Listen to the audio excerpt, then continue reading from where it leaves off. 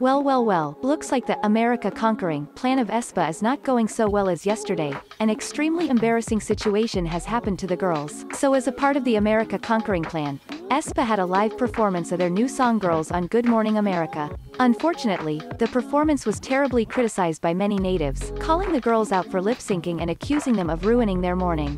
What is this horse shit? Who wants to hear or see this crap? I don't want to start my day by listening to some CCP band who can barely speak English jumping around to backing tracks. They're not even singing and they're singers. No talent. Give me an American rock band. They literally aren't opening their mouths. There's also absolutely no expression on their faces. It seems Aespa's performance dissatisfied these audiences so badly, cause they left unsavable harsh comments below the video.